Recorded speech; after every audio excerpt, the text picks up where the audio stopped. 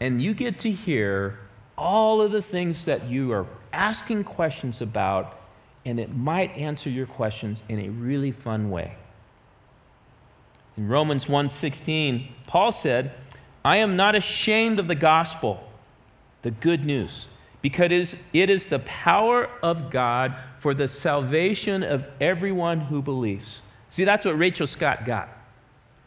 See, I'm not ashamed of the gospel anymore, because it is the power of God that brings life into people, and it brings life into the people in such a dramatic way that the kingdom of light is able to invade the kingdom of darkness in their life.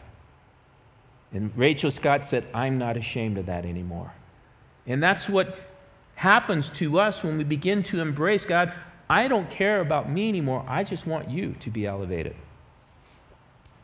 And the third thing, turn to verse 15 there. It says, the time has come. The kingdom of God is near. Repent and believe the good news. So the kingdom, number 3, is about the demonstration of the good news. Okay? We got 2 things here to keep things in a balance in our life in the kingdom. We want to proclaim the good news. We want to tell people about how much God loves them. And I hope that today you hear that, how much God loves you, and He's calling you into relationship with Him.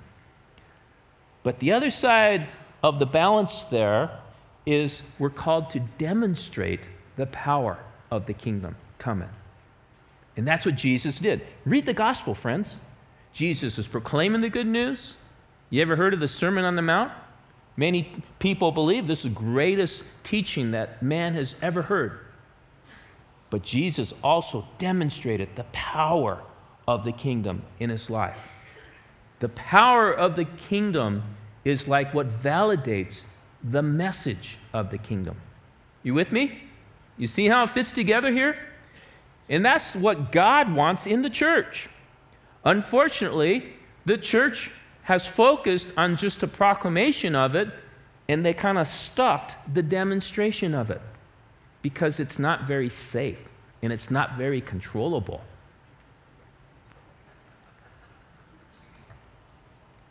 And one of the reasons I like the book of Mark, it just jumps right in.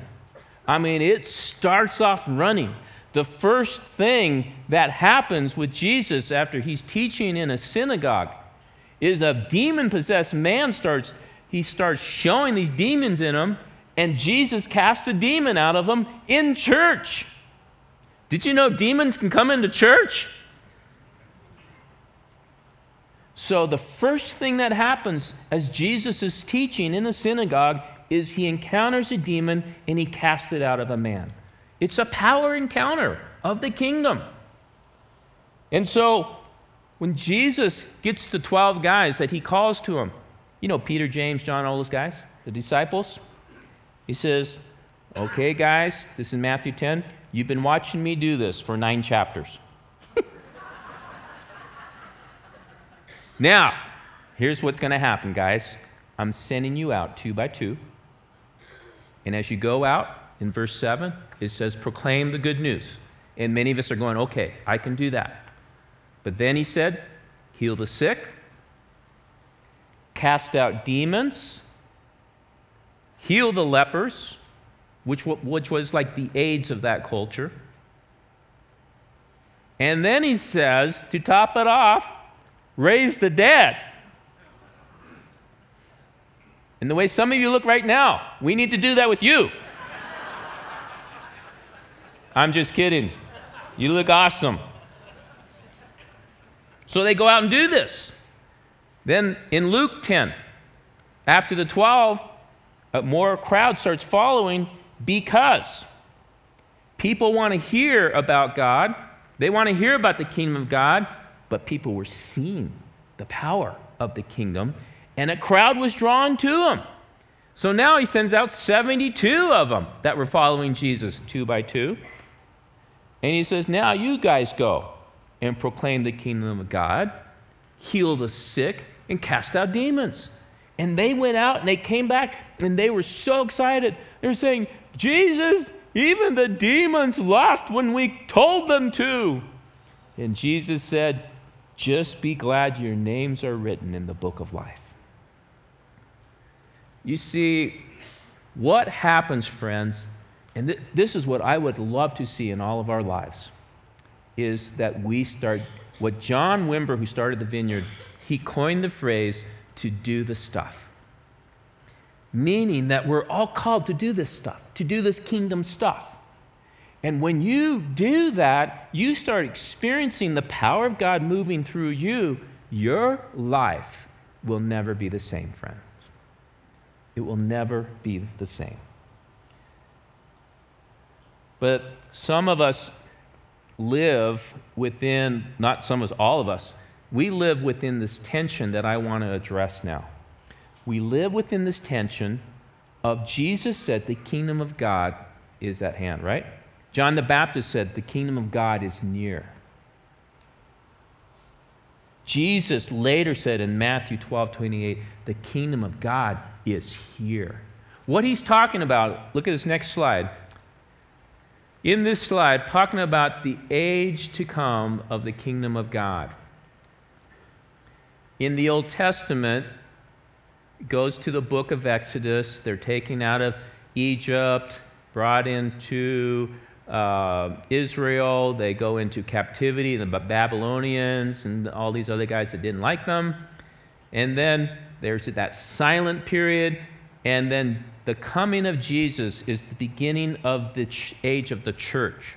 Now, this age of the church, what Jesus said, the kingdom of God is here. What he's saying is, now the kingdom has come into the world through me. And later, Jesus is talking to his disciples and said, hey guys, I got to go. I'm leaving so that the Spirit can come and live within you. When that happened in Acts 2, have you heard of Pentecost? And the Holy Spirit came and filled all the people, and they began to speak in different languages. That was the beginning of the kingdom coming into the church. The kingdom of God coming into the church through the inhabitation of the Holy Spirit in all the believers. And so the kingdom of God, if you are a believer in Jesus and you have confessed Christ as your Lord and Savior, and you have prayed that, the Holy Spirit has come and in you. You are inhabited by the kingdom of God. That's pretty cool, isn't it? Through the Holy Spirit. But within this age, we are still living within this present evil age. So we are living within this tension of the kingdom of God being here, but the kingdom of darkness is still here. The kingdom of God has come, but it hasn't come in its fullness yet. And when it comes in its fullness, as we know, when light comes into darkness, where does the darkness go? It has to go. Light invades darkness. So when Jesus Christ comes back a second time, then the kingdom of God will totally inhabit the world, and the world will be transformed into its original perfect state. We were even talking about this when we were eating lunch at Castle Pines, looking at one of the most beautiful places on the planet of Earth. And we were thinking, this is nothing compared to what it's going to be like when Jesus returns. But because of this, we live within this tension. Kingdom of heaven is here, kingdom of God is here, but we are living within this tension of the kingdom of darkness here. So that's why we still deal with issues like sickness. That's why we're going to die. Turn to your neighbor and say, great news, we're going to die. Like, duh. Unless Jesus comes back first, we will physically die, but we will live eternally, right? With a new heavenly body that Christ will give us. But we still deal with stuff like addictions. We still deal with stuff like marital problems.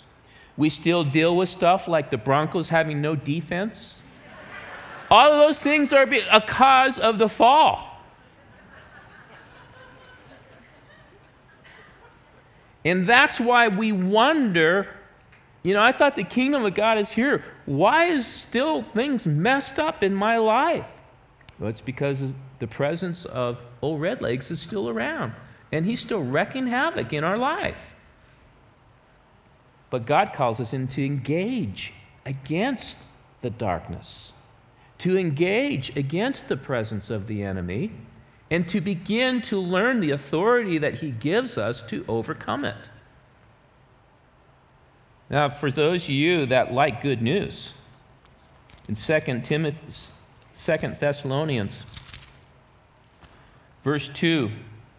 chapter 2, verse 1. Do you know the Lord's coming back? It says, concerning the coming of our Lord Jesus Christ and our being gathered to him.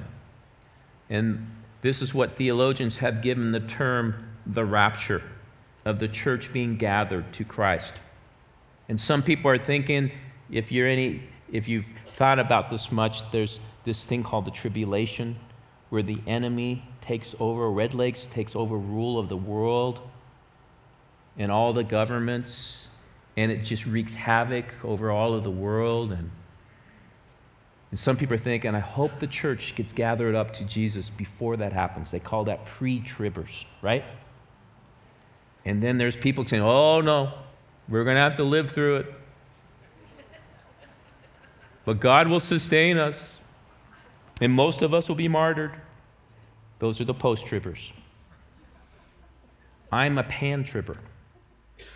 What that means is prepare for post, hope for pre, but just know that in the end, it all pans out. Okay?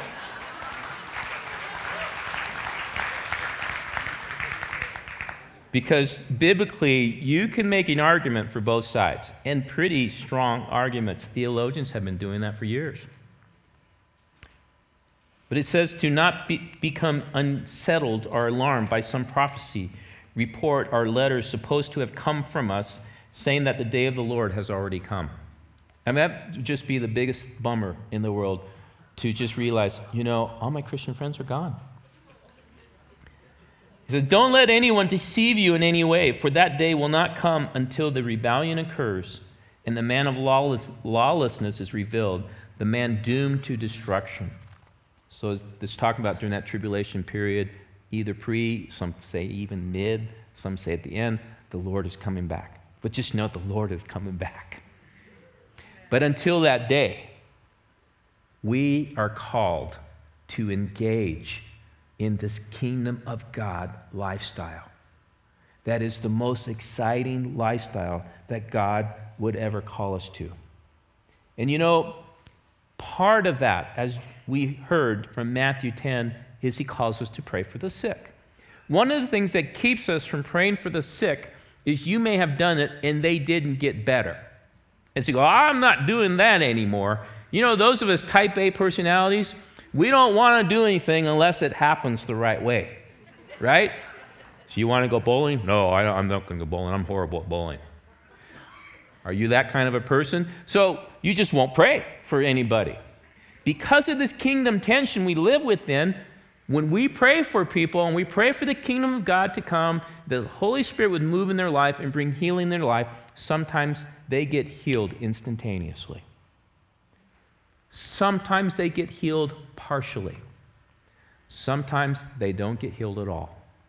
Because as we live within this tension of being within the two kingdoms here, God is sovereign and God is in control, not us.